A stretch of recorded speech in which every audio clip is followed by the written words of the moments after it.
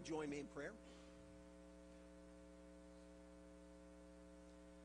Our Father, as we now, Lord, quiet our hearts to hear from your word, I pray, Lord, that you would make us hungry today.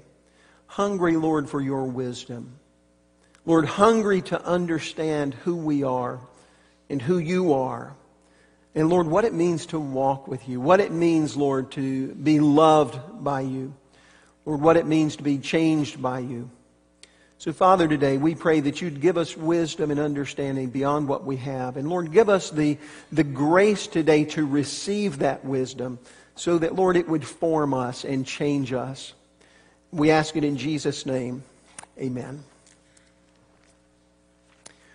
This morning I'd like to talk to you about wisdom. We are continuing our study of 1 Corinthians, and we're in chapter 2 today of wisdom. And I want to start by asking you a question. You don't have to answer it out loud, but I want you to think about this. Who is someone in your life that you consider to be very wise?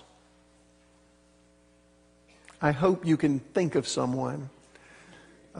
Think about for a moment what makes that person come to mind. What makes a person wise? I'm going to talk a little bit about this. In the Bible, you can find a description of wisdom, many descriptions of wisdom, but none may be as clear as the one that you find in the Old Testament in the book of Proverbs. Did you know that in the Bible, in the book of Proverbs, which is a book of wisdom, it's part of what the Jewish people call the wisdom literature, that wisdom it's given in its epitome as personified in a mom. Proverbs 31, a godly woman is the epitome of wisdom.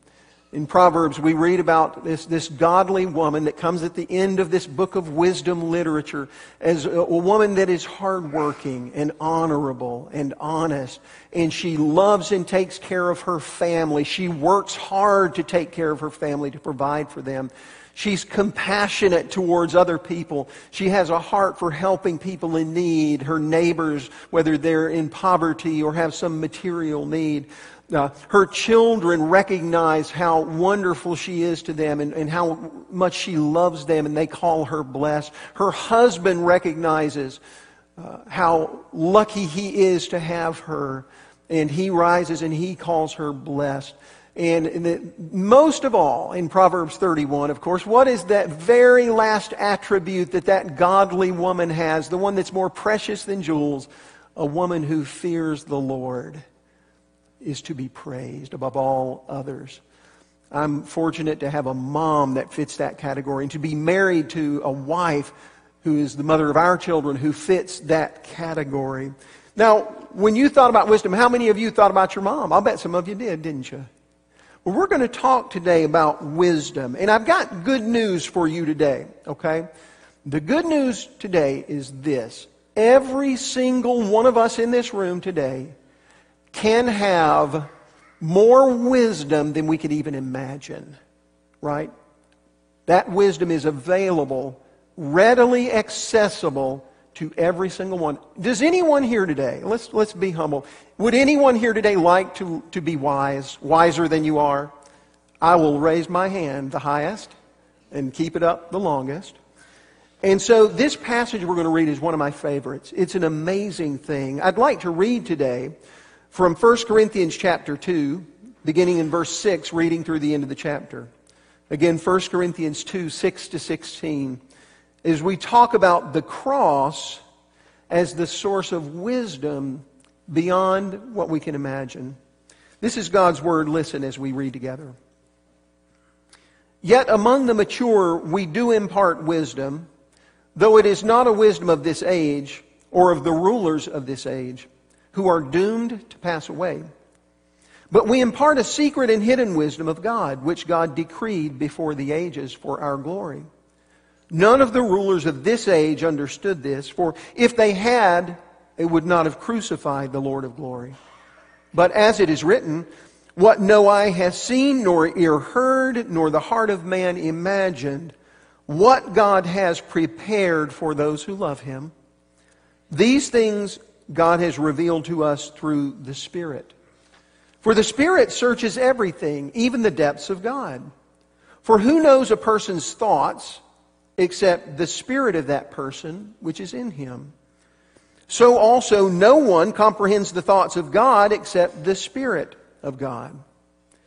Now, we have received not the spirit of this world, but the Spirit who is from God, that we might understand the things freely given by God. And we impart this in words not taught by human wisdom, but taught by the Spirit, interpreting spiritual truths to those who are spiritual. The natural person does not accept the things of the Spirit of God, for they are folly to him. And he is not able to understand because they are spiritually discerned. The spiritual person discerns all things, judges all things, but is himself judged by no one. For who has understood the mind of the Lord so as to instruct him? But we have the mind of Christ. Hear that last phrase again and remember it. But we have the mind of Christ. So, we saw last week that Paul distinguishes between what the world calls wisdom and what is truly wisdom. Let's think for a moment about what the world would call wisdom, because it's helpful for us if we're going to seek wisdom to really know what it is. When we think about wisdom in the world, we might think about someone like Bill Gates, right? Super nerdy, incredibly smart, invents things we all use. Or we might think about Jeff Bezos, super rich and super smart, more money than you would know what to do with. My son told me this week, he said that if you earned $180,000 a day, they talked about this at school, if you earned $180,000 a day, every day from the time that Jesus lived until now, you wouldn't have as much as Jeff Bezos, the owner of Amazon. And I thought, that's not possible. And I got out my calculator. Then I had to get a calculator that had more zeros. And I did it, and it's true. In fact, you wouldn't even have barely more than half of what Jeff Bezos has. 2,000 years, 180 grand a day. Isn't that crazy? We think about wisdom, someone like Stephen Hawking. Have y'all heard of Stephen Hawking? He died a couple of years ago. He was considered one of the most brilliant minds scientifically. He was an expert in physics and cosmology and all these other areas. So, but if we take all of those things that the world uses to define wisdom, whether you're inventing technology or making obscene amounts of money or mastering all manner of scientific study, all of that kinds of stuff, the truth is that might make you smart, or it might make you really rich, or it might mean you are highly educated. But none of that, according to Paul in the Scripture, would actually equate to wisdom. Because wisdom is different. According to Paul, true wisdom is coming to understand something that it was formerly hidden. It was a mystery, and only God knew it. Right? Do you realize that? That we have the ability to know something that in ages past no one could conceive, and God was the only one who knew it. And that, of course, we are talking about the mystery of Jesus, of God's plan to send His Son in order to save us from our sin and to redeem creation from its fall. Right? So in Christ, God's power and wisdom is revealed, where God is both able to be merciful but just, righteous but forgiving, in coming up with a way to save us and to redeem us and the whole of creation. That's the wisdom that Paul calls the wisdom of the cross. And listen, it is something that at one point no eye had seen, no ear had heard, no heart could have imagined. You have to think, if before you heard the gospel, before anyone had heard the gospel, before Jesus came, if you had asked every person in the world, how can God fix the creation? How can God restore it? No one would have said, by sending His Son to die on a cross. Right? Inconceivable. But we know this message now that is the wisdom and the power of God. Sadly, many people miss it, including some of the ones the world thinks to be the most wise of all. I mentioned Stephen Hawking, who was considered probably the smartest man to live when he lived. Stephen Hawking wrote these words, "There is no God. No one created the universe. No one directs our fate. And this leads me to a profound realization. There is probably no heaven and no afterlife either. So we have this one life to appreciate the grand design of the universe, and for that I am extremely grateful." What?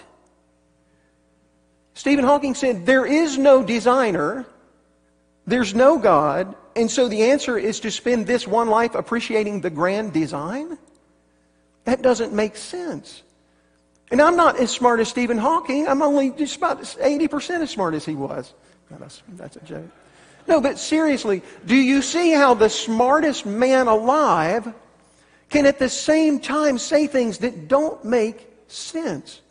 What I think is that Stephen Hawking, like all of us, had a part of him that simply could not deny that there is transcendence in the universe. He couldn't deny it as hard as he tried. So he would say in one breath, there is no God, there's no creator, there's no designer. In the next, we should appreciate the grand design. If he were honest, he would say there is no design, there is nothing grand about it, it's all simply a coincidence of random actions, and it is what it is. Anyway, Paul says, however, and there's a condition for those that are wise. Paul says, to those who love God. Okay, there's a starting point. If you deny God and you don't want there to be a God and you wouldn't love God if there was, don't expect His wisdom. But to those who are simply humble enough to love Him and to believe in Him, to believe His message of power and wisdom in Jesus Christ, to that person, a miracle happens. God gives His Spirit. What a miracle that is. Don't ever forget this reality, that if you are a Christian, you are walking around as God's dwelling place and His Spirit is alive in you. It is an amazing thing. Don't let your sins or your shortcomings or your struggles or your weaknesses ever let you forget that God's Spirit lives in you. That is the blessing He gives to every single person that believes in Jesus Christ. Now, who knows you the best? I look around and I see Lewis and Susan Taylor. And if I said, Lewis, who knows you the best? He might say Susan does. Or Lori might say that I know her the best or something like that. But the reality is there's someone that knows us better than our spouse. You know, Susan can know what kind of things Lewis does. She can predict what he might say. She knows his habits and she knows the words he says. But only Lewis knows what's going on up here, right? And only Lori knows her thoughts, right? Sometimes we probably wouldn't want to know a person that well, right? I've got a good friend. He gave me such great advice when I was younger. He said, Eric, if you're ever mad or troubled when people talk bad about you, he said, just imagine what they'd say if they really knew you. I thought, you know, there's some truth to that. Well, Paul says it's the same way with God. No one really comprehends God except who? The Spirit of God. In the same way that no one knows you as well as the Spirit of you that lives, you know yourself. Paul says no one knows God except God's Spirit. But here's the good news. His Spirit lives in His people. So what does that mean? Well, Paul says it like this. Therefore, we have the mind of Christ. Brothers and sisters, this is incredible. Don't miss this. Now, I want to talk for a moment today about what the mind of Christ is not, what it doesn't mean when Paul says we have the mind of Christ, and what it does mean. Because I think we can want it to mean different things that it doesn't. And we can miss out as long as we insist on trying to make it mean something it doesn't. And we will be blessed when we understand what it does mean and begin to embrace that. So the first thing that having the mind of Christ does not mean for Christians is this. It doesn't mean constant commands. All right? We wish that that's what it meant, right? We are used to Google. When we need an answer, we are used to picking up the phone and typing or saying, okay, Google, or if you're an Apple user, there might be a few of you, you say Siri or whatever, you talk to your phone, right? We're used to getting answers whenever we need it. That is not what the mind of Christ means. It does not mean God is constantly going to tell you at every step what to do, does it? Right? Now, let's use an analogy, why that's a good thing, that that's not how God works. We've got lots of dads in here. Or let's take our moms. It's Mother's Day, right? So we've got a lot of moms. Now, no mom in here raises her children hoping for the day when her children are grown up that they will call her every time they have to make any decision about anything, right? Hello? Hey, Mom, I was just wondering, what should I eat for breakfast today? Okay, son, you're 71. You've been at this a while, you know. Ring, ring, ring. Mom, it's Eric. I was just getting ready for work. What do you think I ought to wear today? Right? No mother nurtures her child hoping they will forever need to be told all the time what to do. But sometimes as Christians, that's what we want from God. We just, if God would just tell me what to do all the time, I'd do it, right? No. Most mothers, what they do is they invest in nurturing children. When they're infants, they give them everything they need. They understand an infant can do nothing for himself or herself. Then as they become toddlers, they begin to give the children a little bit of responsibility, right? And then as they become teenagers, they entrust more responsibility. And if the child shows they're responsible, they'll entrust them more and more and more. And eventually the hope is when your child is grown, it's not that the mother doesn't want to be involved. It's not that she doesn't love them. It's not that she's not there when they need something. It is that she expects, now that they're grown and mature, they will know how to live in a way that pleases me. They will know what I was working toward all those years, right? So this is the way it works with our Heavenly Father.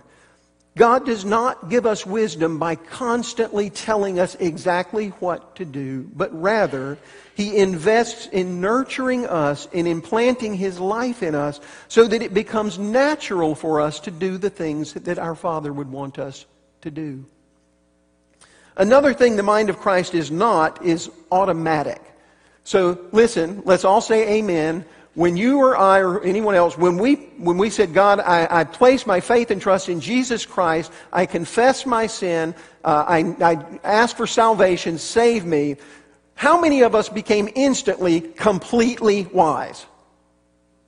Nobody, right? We have the mind of Christ. God's Spirit is perfectly wise. But that wisdom is not automatic in our lives the minute we become Christians. We have a lot of things to unlearn. We have a lot to learn. And God asks us to be participants in the process of wisdom. And this is important. Over and over and over in the Bible says that we have a part to play when it comes to the mind of Christ being what leads us. The Bible says, for example, do not be conformed to this world, but be transformed by the renewing of what? Your minds. So we've got to renew our minds. We've got to undo the old things we believe, the old habits we developed before we were becoming mature as Christians. The Bible says we are to take every thought captive to the obedience of Christ. It means I have an ongoing responsibility as I think to weigh whether or not those thoughts are obedient to Jesus. Are they the truth? And if they're not, I recognize them and I take them captive. I lock them away, right, as I renew my mind by focusing on the Lord, studying His Word, praying, learning, growing. The Bible says, whatever's good and excellent and praiseworthy and beautiful, set your minds on these things, right? We have a part to play. And so much of the time, do you know what I do with my mind? I waste it. I sit there on my phone or I watch TV when I have nothing better to do. Much of my time is spent letting my mind be distracted by other things rather than having it set upon things that really matter. So, the mind of Christ is not constant commands. It is not automatic. Rather, God wants to give and is willing to give His mind to willing, obedient, and interested participants. But if you're not interested, God does not force it. But if you are, He does not withhold it. Rejoice in that. The last thing that the mind of Christ is not, it is not absolute knowledge about everything, right? You know what would be terrible would be to pastor a church where everyone knew everything. We call people like that know-it-alls, right? That's not what it means to have the mind of Christ. It does not mean now that as much as I wish, and this is a struggle for me, that I'm right about everything all the time. In fact, God doesn't give us wisdom about everything. Verse 12 is very key here in chapter 2. Let me read that verse to you again. Now we have received not the spirit of the world, but the Spirit who is from God, that we might understand the things freely given by God. God does not give us everything. He doesn't give us all knowledge. A person may come to me, this would not be unusual, to say, Eric, I need to talk to you, Pastor. Help me to understand why God let my loved one die. Or help me to understand why I lost my job. Or can you tell me why God let me get sick? Or something like that. I cannot answer those questions because I don't have all of the knowledge of God. You can't answer all of those questions. So look, let's accept that when the Bible says we have the mind of Christ, it doesn't mean we will always know everything, right? And it's not just the hard things in our own lives, it's creation. You can ask me, or I can ask you, is there life on other planets? You know what the answer is? We don't know. Haven't found any. That's as far as I can go.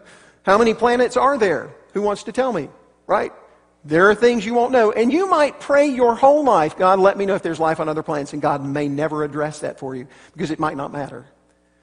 But God is perfectly willing to give us what we need to know. And that's an important thing. So the mind of Christ is not constant commands, automatic knowledge where we don't participate, or knowledge about everything. But what is the mind of Christ? Let's think about that for a moment. What it is, instead of constant commands, it is God's constant presence and His constant guidance. Not always verbal words, not every time you ask you get an answer. But it is that God's Spirit dwells in us to guide us our whole lives and to draw us closer to Him and to let us grow to know Him more and more and more, because that's the really important thing. To let us learn what it means to love other people well and how to live and succeed in the ways that God cares about. And His Holy Spirit is there to do that with us constantly and forever, because God will never take His Holy Spirit away from you. So I say it is constant presence, constant guidance. Paul says in Ephesians 4:30, by the Holy Spirit of God, believers, Christians, are sealed for the day of redemption. How long is God's Holy Spirit with you? Forever. The Holy Spirit seals you for the last day, keeps you forever and ever. And so rejoice that God, though He may not be telling you what to do every second, He is always with you, and He never leaves you, and He never forsakes you. And you know what this means? In some ways, this means we are free even when we fail and even when we don't know what to do, to rejoice, to be happy, to be content, because nothing can separate us from the love and the presence of God.